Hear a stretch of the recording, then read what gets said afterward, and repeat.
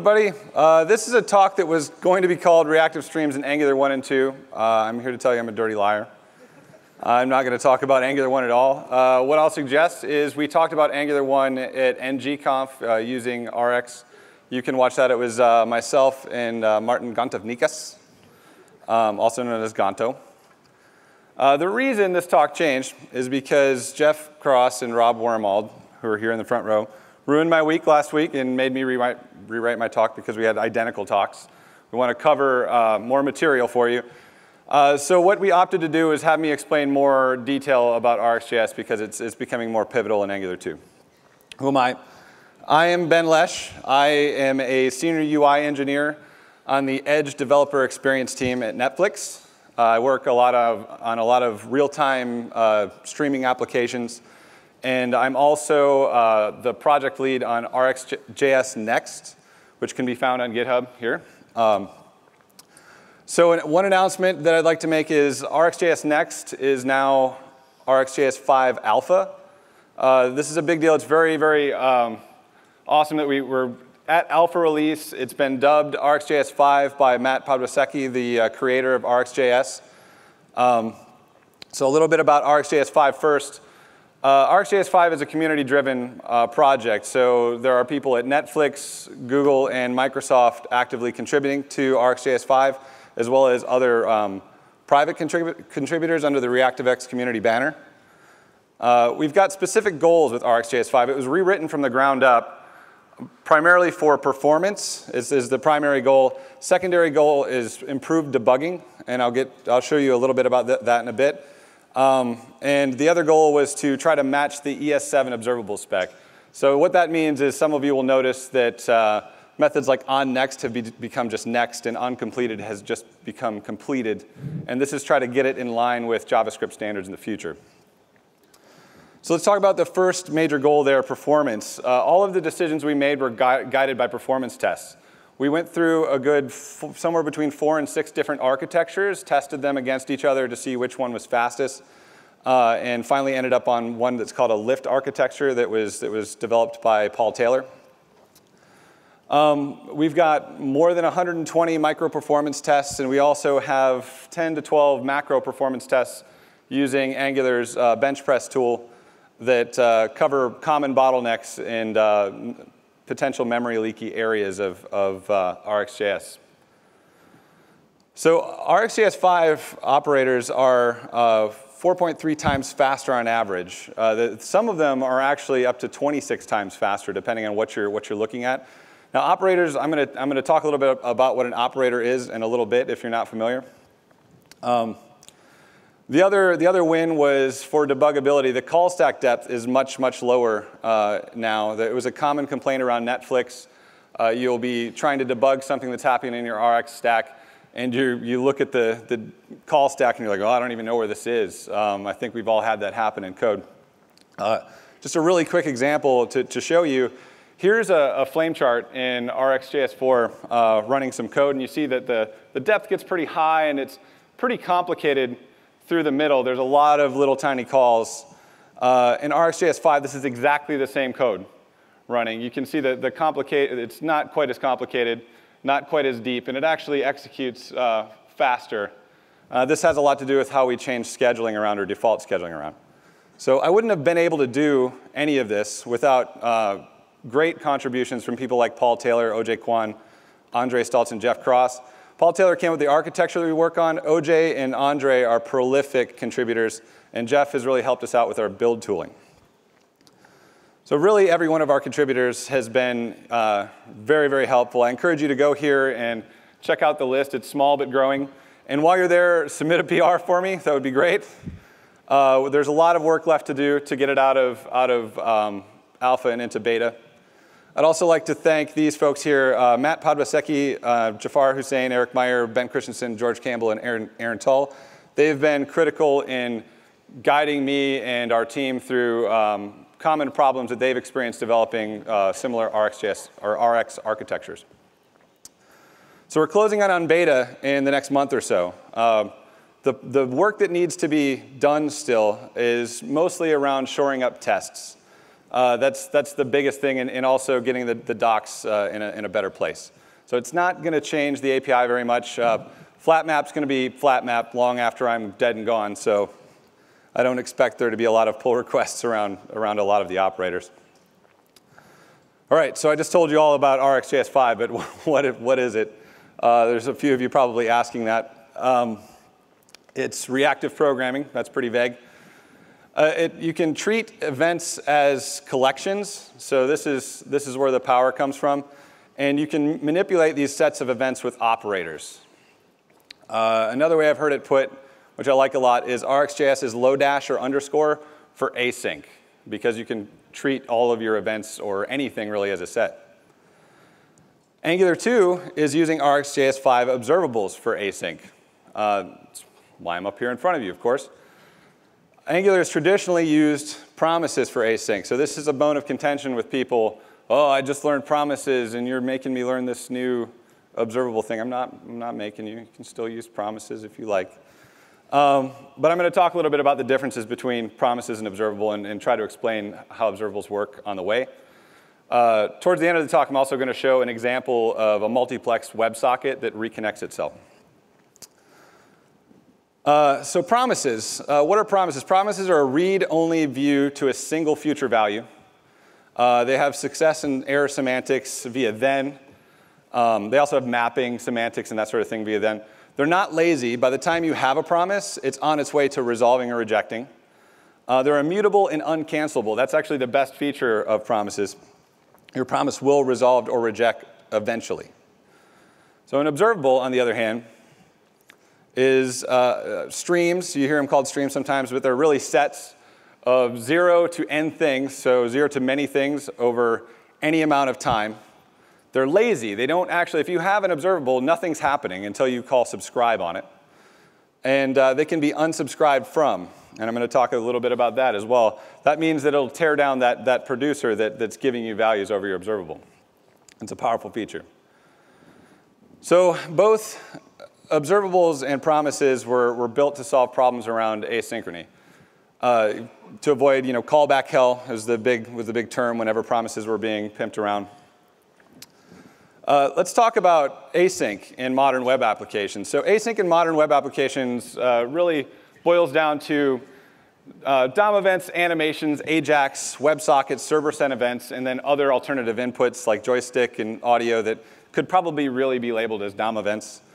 So which of these are promises really good for?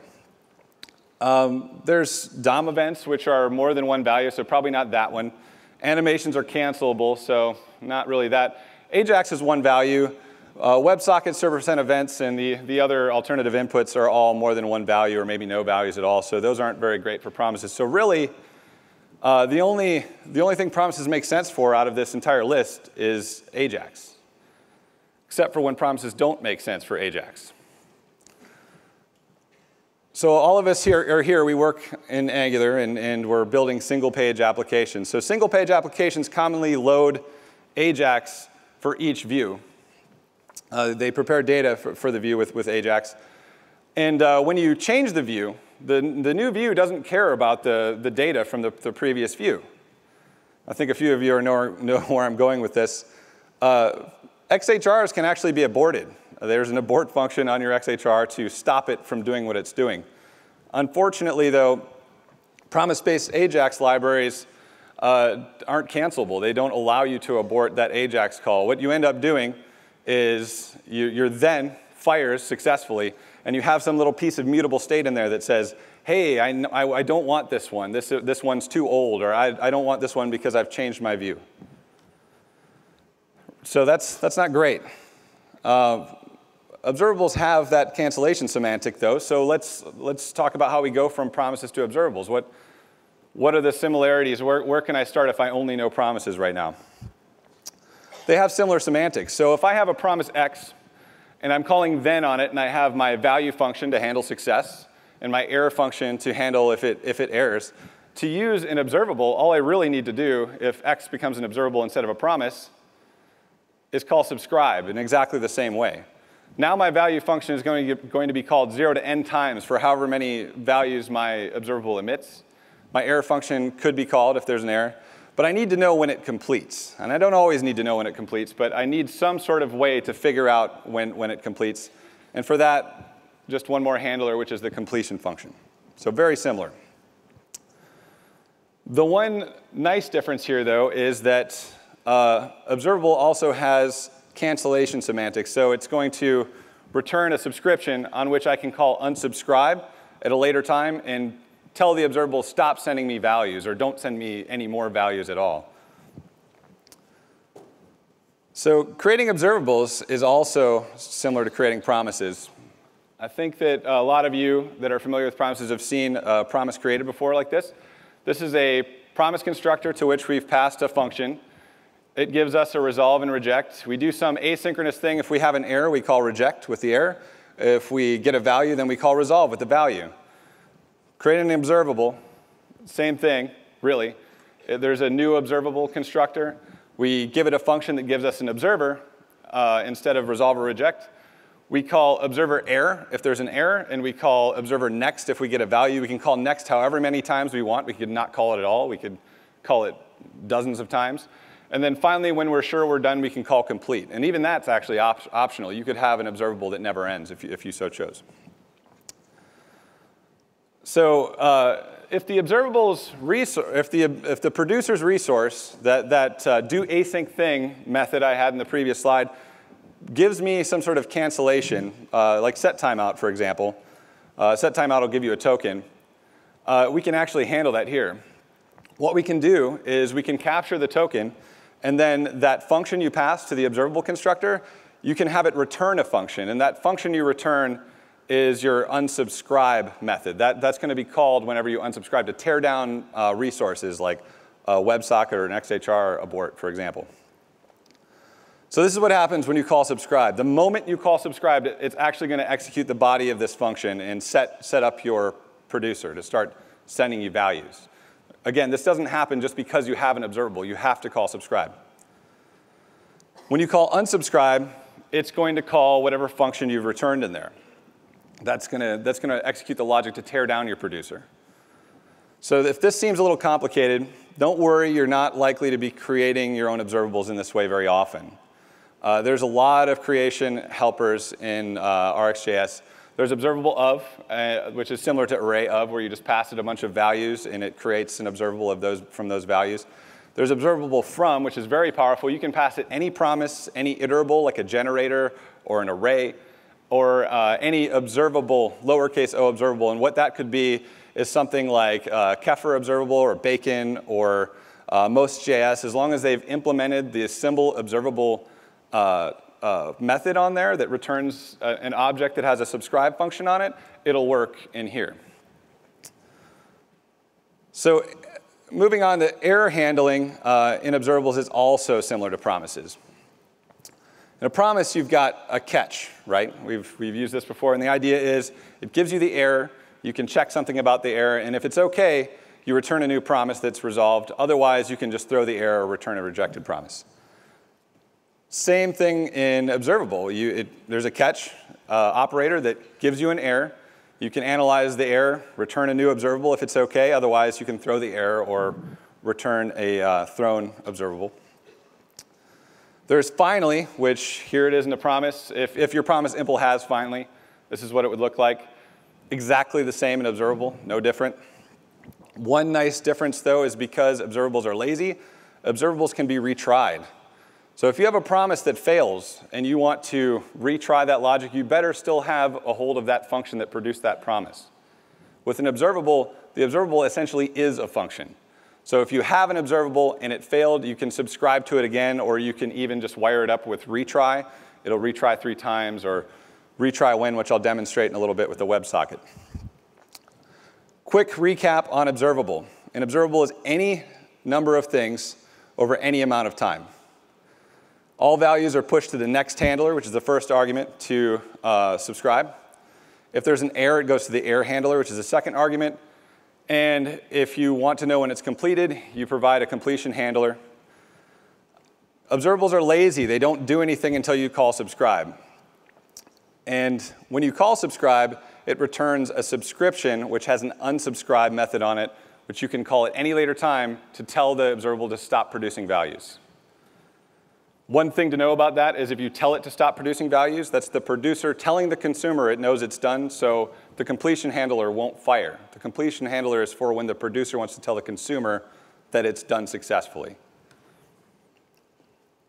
All right, so I mentioned operators earlier. What is an operator? Really, they're methods on observable that return other observables. They allow you to compose new observables from the observable you're on. Here's a little bit of how they work. So let's say I have my operator. It's a great name for an operator. If you make one yourself, I suggest that. You call it on source, and it returns a result. Result is an observable that when you subscribe to it, actually subscribes to source under the hood and transforms its values somehow. Maybe it's filtering them out or whatever, and then emits those values. So I've caused 2 subscriptions when I could subscribe to result, but I get 1 subscription back. If I unsubscribe from that subscription I get back from result, it's going to unsubscribe from that inner subscription to source. So that means my unsubscriptions are actually composed through. That also enables you to do some pretty powerful stuff. So operators, this is another nuance of operators. Operators are a little bit different than what you might be familiar with say, array operators like array, filter, map, and reduce, in that operators pass each value that are emitted into the observable through to the next operation one by one. There's an asterisk here I'll get to in a second. This is different from arrays because arrays, when you operate on an array with filter or map, it'll go through the entire array, produce a new array. You map it. It goes through the entire array, produces another array, right?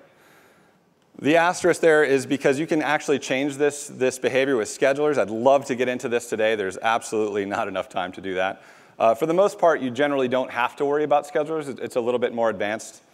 But here's a quick animation of what using operators in an array looks like. I'm filtering, then I'm mapping to squares, then I'm going to reduce to a stack. And you'll see these 2 stacks in the middle are actually arrays that were created by each step. So one thing to know about this is if you're doing this on really huge arrays, if you're doing it on small arrays, this is going to be much faster than using an observable. So if you have small arrays you're dealing with and you want to filter and map, don't use observable for that. If they're large arrays, though, all of these intermediary arrays here, they're going to need to be garbage collected at some point, right? And garbage collection eats your thread. You also are going through every single one of them each time, so it's computationally expensive. In an observable, each value is going to go all the way through, kind of like a transducer to the end as it goes through. So no intermediary arrays produce, a lot more efficient. However, again, I would caution you not to do that with small arrays because it'll be a little bit slower. It's when you get up into larger sized arrays. I'm going to blow through this because I don't have a lot of time. I timed myself yesterday. I wanted to talk a little bit about some of the operators. There are things you're familiar with like map, filter, and reduce. Take and skip, pretty self-explanatory. These are all operators that do things synchronously. You'll get familiar with them as you play around. There's also merging and joining operators. These ones are really important. So the ones you'll want to learn are things like merge or merge map, which is also known as flat map or concat. Switch map was demonstrated actually in Jeff and Rob's talk, also known as flat map latest, which I believe what Gonto complained about in his talk. He was ragging on me. Maybe we'll do an alias for that one. I don't know. There's also ways to split observables into many other observables by grouping them or doing windows or partitioning them.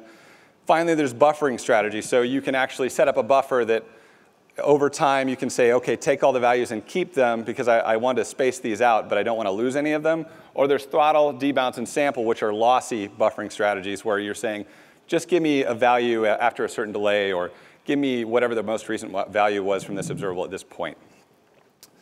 With ES7 function bind, which I'm super excited about, there's a branch on TypeScript that has this implemented, and I really hope it gets merged soon. ES7 function bind, you can roll your own. And what I mean by this is you can create any function you want where this on the inside is your source observable, and then you can say my observable : my operator. You can implement the my operator, which I recommended before. A great name for an operator. So that hopefully is coming soon to TypeScript. You can already do it in Babel. I love this way of extending observable. Quick point on hot versus cold observables. If you've ever heard this term before, all observables are by default cold. And what that means is when you subscribe to it, it sets up one producer for that consumer. And the next time you subscribe to it, it sets up one producer again, executes that logic in the inside for one consumer. If you were to make it hot by calling share on it, for example, that means you have one producer for many consumers. And you'll do this, we're going to do this with the WebSocket in a bit. You'll do this if you don't want to set up a whole bunch of WebSockets for every observable you've filtered and mapped off of it. All right, multiplex WebSocket. Why is observable a great fit for this? We actually do this on several of the apps I work on at Netflix. So a multiplex WebSocket, here's the problem you have to solve. You have to connect to a WebSocket server. For each data stream, so multiplexing means I'm sending multiple data streams over the socket. For each data stream, I'm sending a subscription message to the server. So I need to know what to send to the server. I have to filter out responses from the server that are specific to that message. And then when I'm done, I need to send an unsubscription message back to the server. So if I no longer care about that data stream in my view for some reason, I need to notify the server to stop sending me values. Ideally, if I'm not multiplexing anything over the socket, we want to close down that socket because we don't want to waste valuable server resources, right?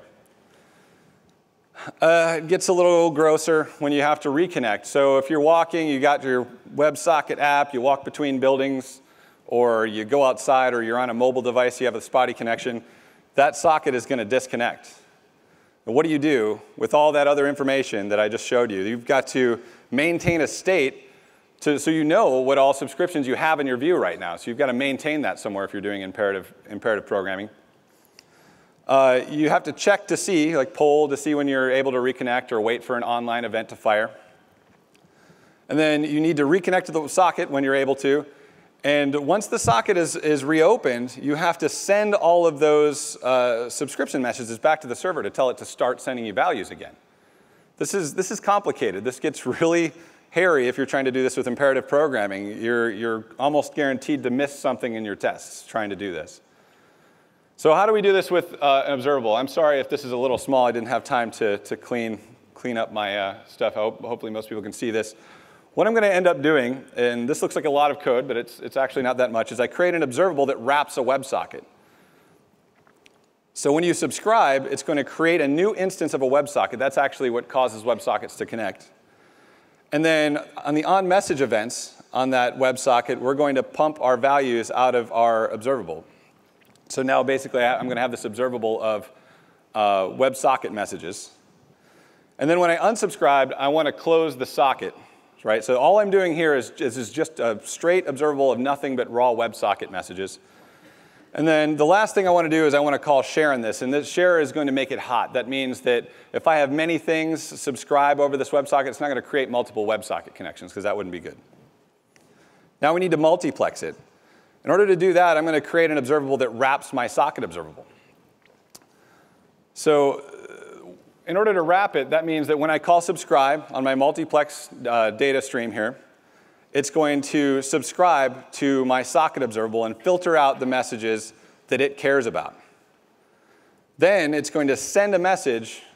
This is, again, on subscription. It's going to send a message to the server to say, hey, start sending me values. And when I unsubscribe, I want to send a message to the server that says, hey, server, stop sending me values. And then I'm going to tear down that subscription to that shared socket. And under the hood, that share method that I called earlier on the WebSocket keeps a ref count. If that ref count gets back down to 0, it disposes and cleans up the WebSocket, closes the WebSocket. Finally, to handle our situation whenever we lose connectivity, I'm going to add this retry when. And what this essentially does is it provides me a stream of errors.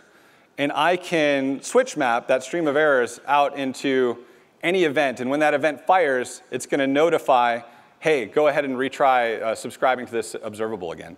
So in this case, the top line there is I'm updating the connection state. And that's just so we can see what's going on. But the bottom line there is I'm saying if we're online, then just wait 3 seconds and emit a value, and we'll try to retry. But if I'm not online, then wait for one window online event and go ahead and connect.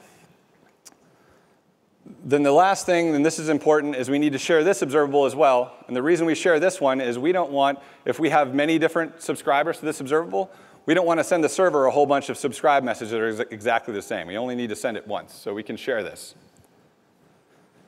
All right, example time. I'm not as brave as Sarah Robinson. I'm not going to live code anything right now.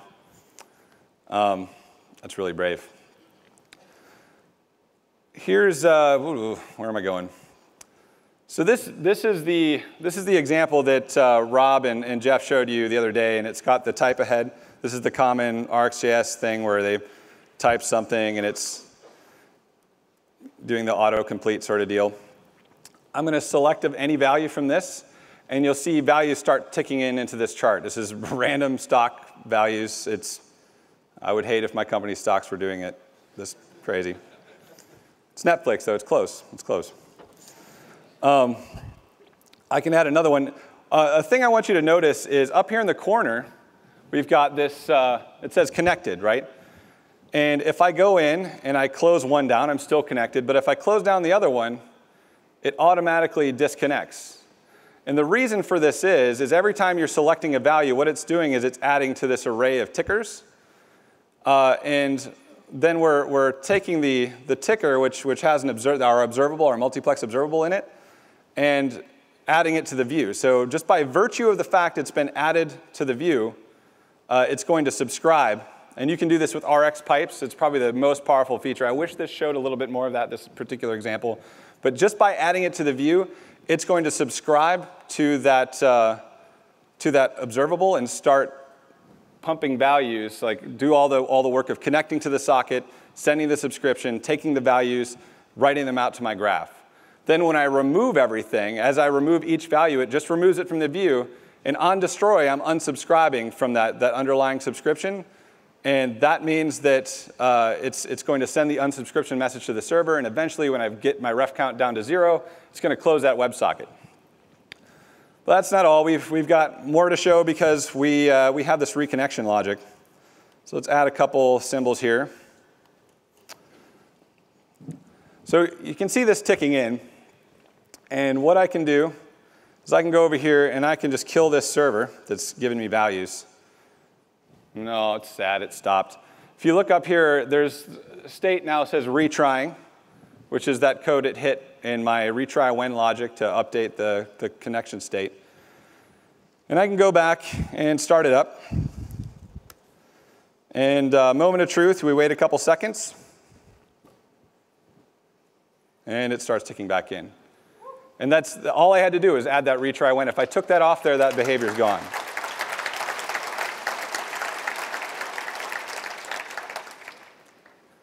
All right.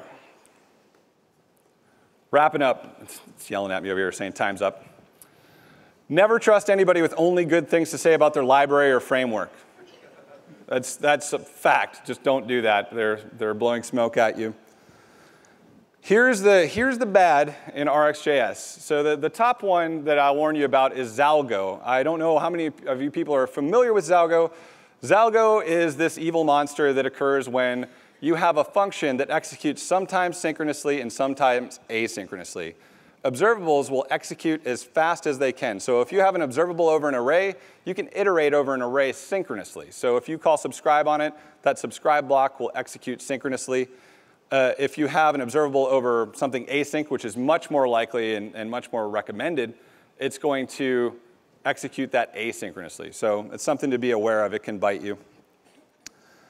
The other thing that you can run into is unbounded buffers. There's a few operators that have this. Zip is a good example of this. So zip, when you're doing it with arrays, what it does is it matches up indices and says, OK, indices 0, match them together, do something with them, add them to my new array. Indices 1, match them together, do something with them, add them to my array. So if you're zipping two observables, A and B, since they happen over time, you don't know when they're coming in.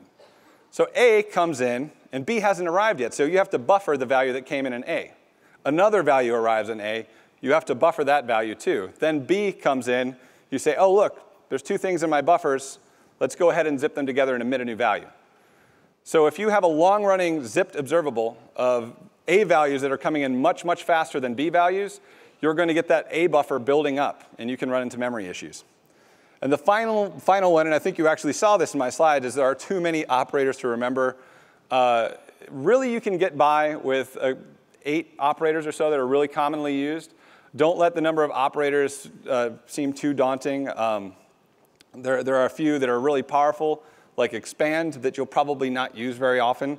There are ones that you'll use all the time, like flat map or merge or map, that sort of thing. So that's it. Good, this is my contact information. Good would be comments, better is questions, and the best thing you can do is offer up corrections. I love to learn new things. So feel free to contact me. That's also my personal email. I like to chat about this stuff anytime. Thank you very much.